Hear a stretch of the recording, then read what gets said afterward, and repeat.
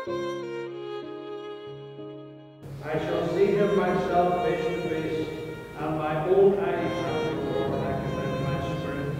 Within my heart this hope I cherish, that in my flesh I shall see God. In your hands, O Lord, I commend my spirit.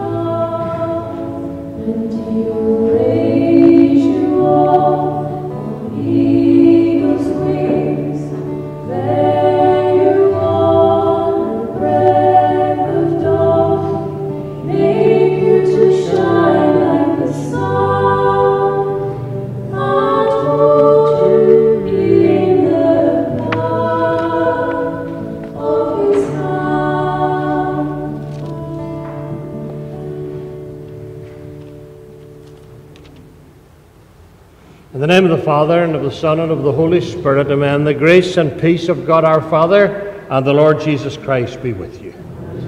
Good morning, dear friends. You're all very welcome here for the funeral mass of our dear esteemed parishioner, Bridget Madden, whom we thank God for her lovely life and the lovely witness that she gave down through the years to her Christian faith.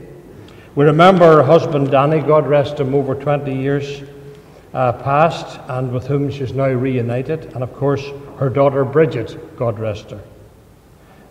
Ailey and Mary, we welcome you so much, and we know at this stage you must be very, very tired, so we reach out to you as a Christian community in love and friendship. Our sons-in-law, the grandchildren, the great-grandchildren, nephews and nieces, cousins and friends, everybody connected to Bridget by blood, marriage, or friendship and faith. And any of our brothers and sisters from other churches, you're welcome here with a heart and a half. Dear friends, we call to mind our sins. I confess to Almighty God and to you, my brothers and sisters, that I have greatly sinned in my thoughts and in my words, in what I've done and what I've failed to do, through my fault, through my most grievous fault. Therefore I ask Blessed Mary, ever Virgin, all the angels and saints, and you, my brothers and sisters, to pray for me to the Lord our God. May Almighty God have mercy on us and forgive us for our sins and bring us all unto everlasting life. Lord, have mercy. Christ, have mercy. Lord, have mercy. Dear friends, let us pray. Almighty God, our Father, we firmly believe that your Son died and rose to life. We pray for Bridget, who has died in Christ. Raise her at the last day to share the glory of the risen Christ, who lives and reigns with you and the Holy Spirit, one God forever and ever. And we welcome now those who are going to read, and will come forward now, please.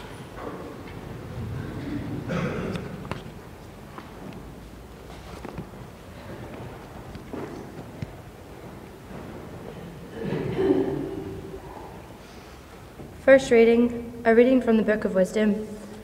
The souls of the virtuous are in the hands of God. No torment shall ever touch them. In the eyes of the unwise, they did appear to die. Their going looked like a disaster, their leaving us like annihilation. But they are at peace. If they experience punishment as men see it, their hope was rich with immortality. Slight was their affliction, great will their blessings be. God has put them to the test and proved them to be worthy with him. He has tested them like gold in a furnace and accepted them as a holocaust. When the time comes for his visitation, they will shine out. As sparks run through the stubble, so will they. They shall judge nations, rule over peoples, and the Lord will be their king forever. They who trust in him will understand the truth. Those who are faithful will live with him in love, for grace and mercy await those he has chosen. The word of the Lord. Thanks be to God.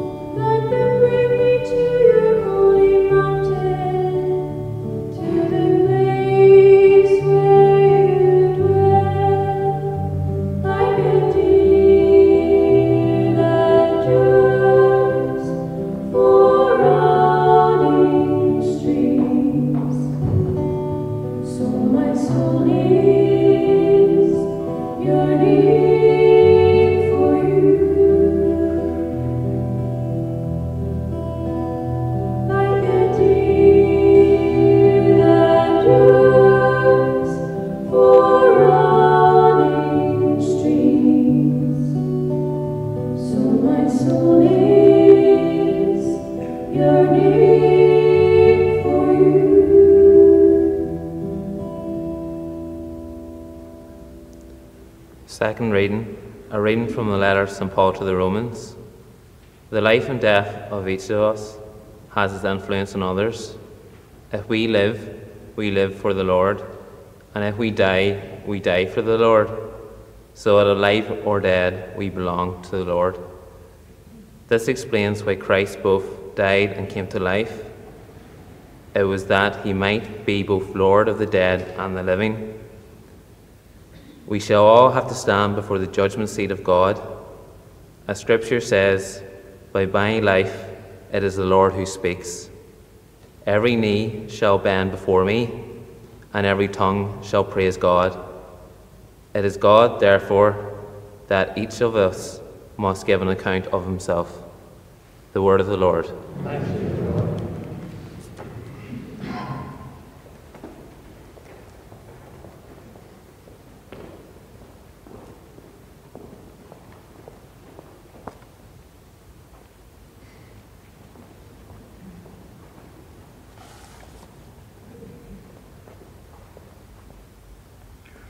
Your words are spirit, Lord, and they are life.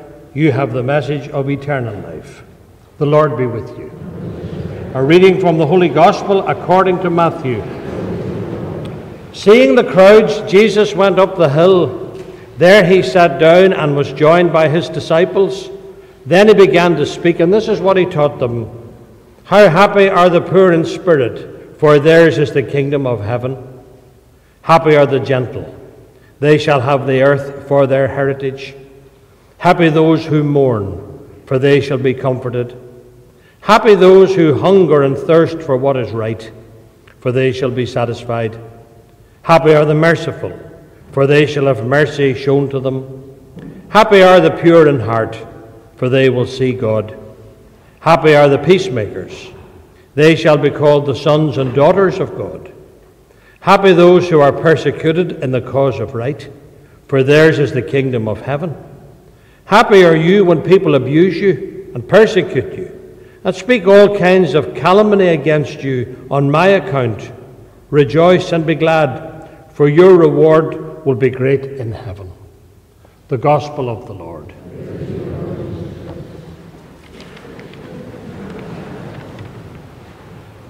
Well, dear friends, I can tell you that I have attended many sick beds in my time, but rarely one as holy and as moving as Bridget's.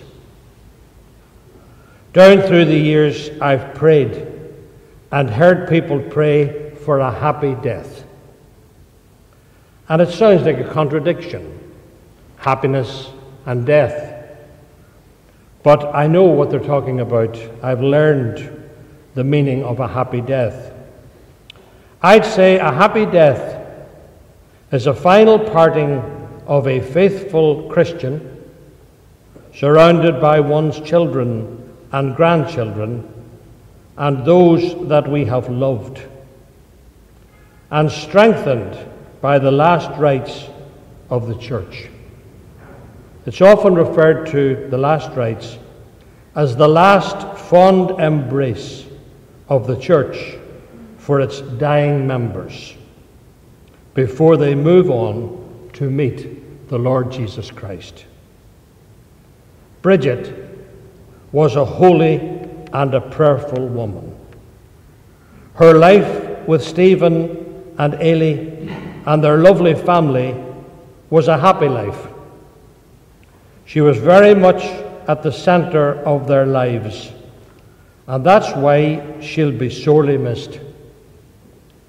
She took on the role of childminder to Ailey's and Stephen's children, and that wasn't always without challenge and humour.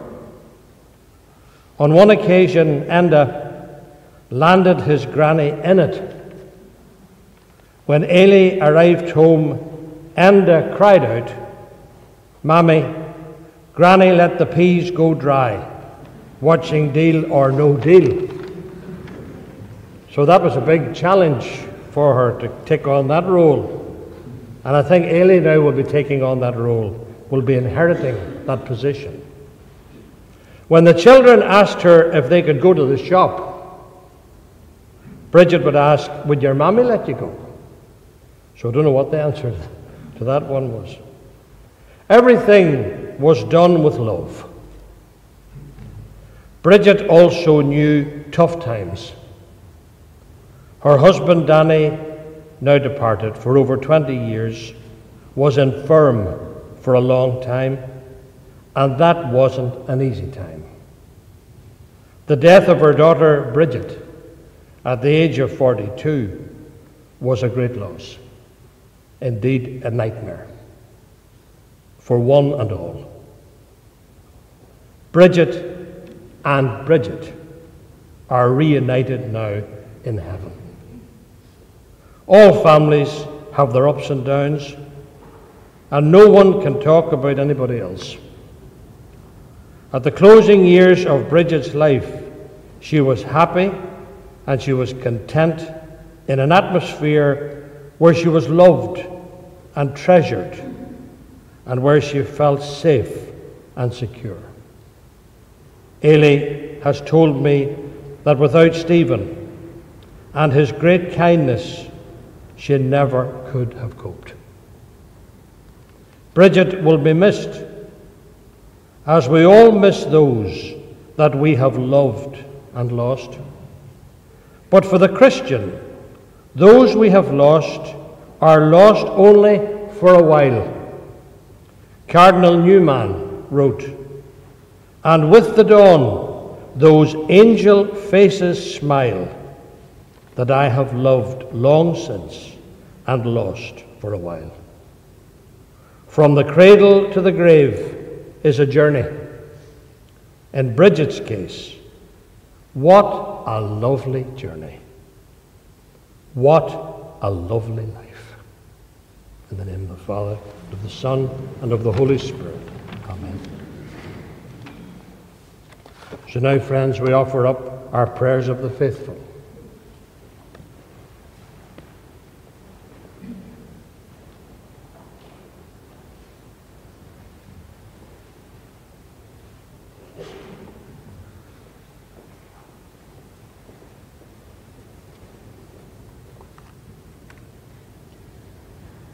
For Bridget, who in baptism was given the pledge of eternal life, that she may now be admitted to the company of the saints.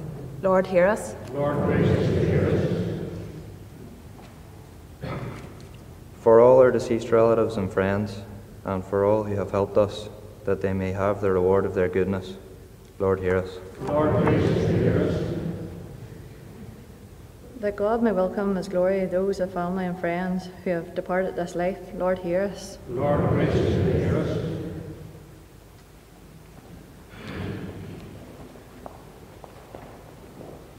And we turn to our Blessed Lady. Hail Mary, full of grace, the Lord is with thee. Blessed art thou among women, and blessed is the fruit of thy womb, Jesus.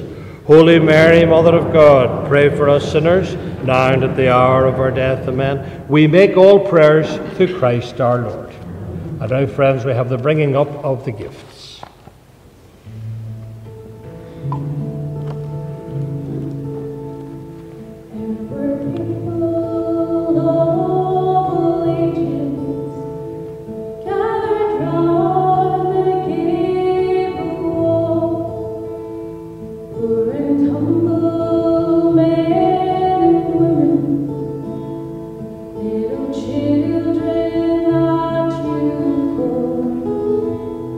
We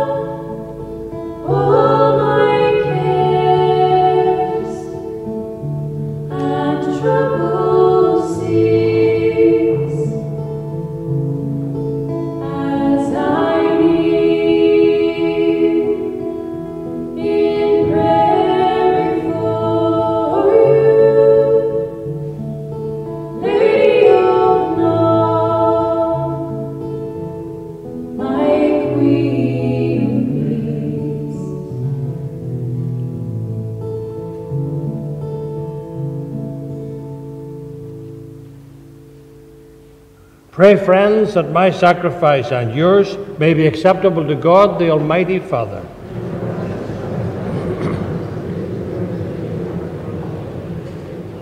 Lord, receive the gifts we offer for the salvation of your friend Bridget. May Christ be merciful in judging our sister, for she believed in Christ as her Lord and her Saviour. We make all prayers through Christ our Lord. The Lord be with you. Lift up your hearts. Let us give thanks to the Lord our God.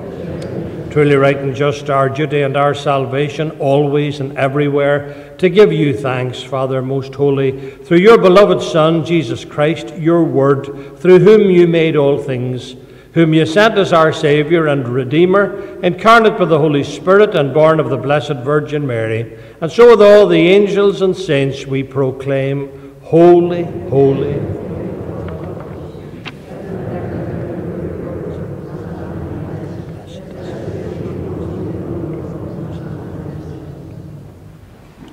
You are indeed holy, O Lord, the fount of all holiness. Make holy, therefore, these gifts, we pray, by sending down your Spirit upon them like the dew fall, so that they may become for us the body and the blood of our Lord Jesus Christ. At the time that he was betrayed and entered willingly into his passion, he took bread and, giving thanks, broke it and gave it to his disciples, saying to them, "Take this, all of you, and eat of it, for this is my body, which will be given up for you."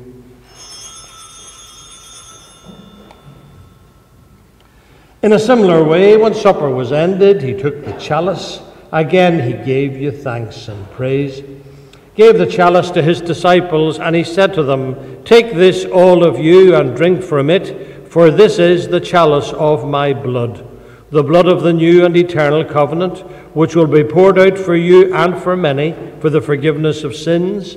Do this in memory of me." The mystery of our faith. Save us, Saviour of the world, for by your cross and resurrection you have set us free. Therefore, as we celebrate the memorial of his death and resurrection, we offer you, Lord, the bread of life and the chalice of salvation, giving thanks that you've held us worthy to be in your presence and minister to you. Humbly we pray that, partaking of the body and blood of Christ, we may be gathered into one by the Holy Spirit. Remember, Lord, your church spread throughout the world, and bring her to the fullness of charity, together with Francis our Pope and Donal our Bishop, all clergy and religious. Remember also our sisters and brothers who've fallen asleep in the hope of the resurrection, all those who have died in your mercy, especially your friend Bridget Madden. Welcome them into the light of your face. Have mercy on us all, we pray, that with the Blessed Virgin Mary, the Mother of God, with blessed Joseph, her spouse, with the blessed apostles, with St. Bridget, St. Oliver Plunkett, and all the saints who've pleased you throughout the ages, we may merit to be co-heirs to eternal life, and may praise and glorify you through your Son, Jesus Christ. Through him, and with him, and in him, O God, Almighty Father, in the unity of the Holy Spirit, all glory and honour is yours forever and ever. Amen. Pray now the words, friends, that Jesus taught us. Our Father, who art in heaven, hallowed be thy name. Thy kingdom come.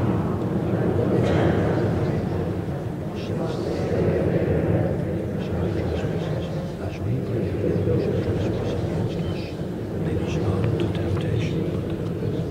Deliver us, Lord, we pray, from every evil. Graciously grant peace in our days, that by the help of your mercy we may be always free from sin and safe from all distress, as we await the blessed hope and the coming of our Saviour, Jesus Christ. Lord Jesus Christ, who said to your apostles, "Peace I leave you, my peace I give you," look not on our sins, but on the faith of your church. Graciously grant her peace and unity in accordance with your will, who live and reign forever and ever. Peace of the Lord be with you always.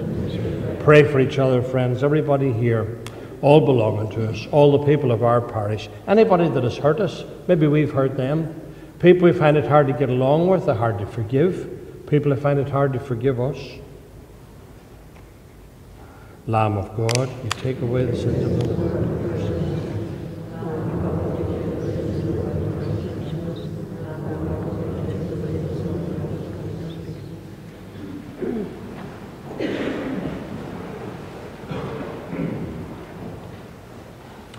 Behold the Lamb of God, behold him who takes away the sins of the world. Blessed are those called to the supper of the Lamb.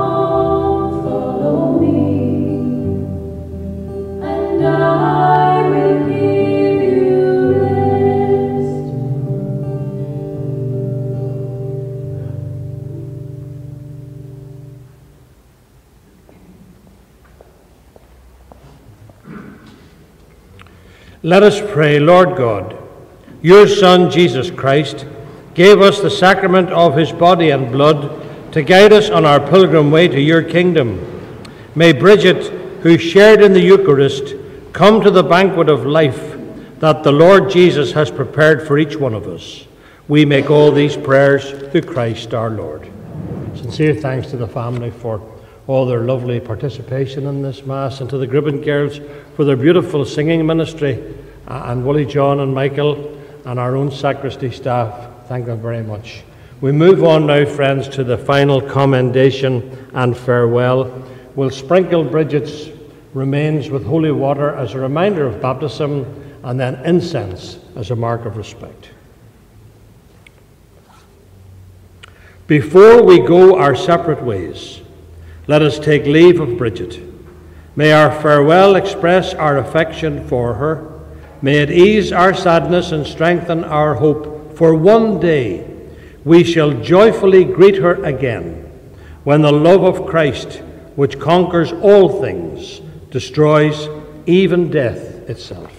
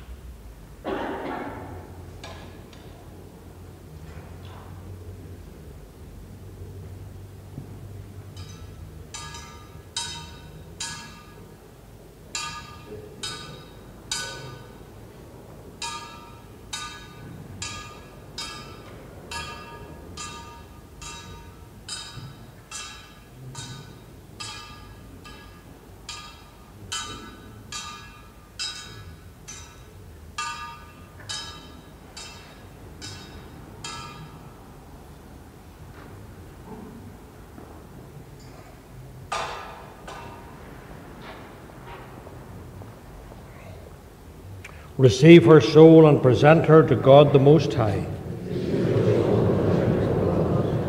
Saints of God, come to her aid. Hasten to meet her, angels of the Lord.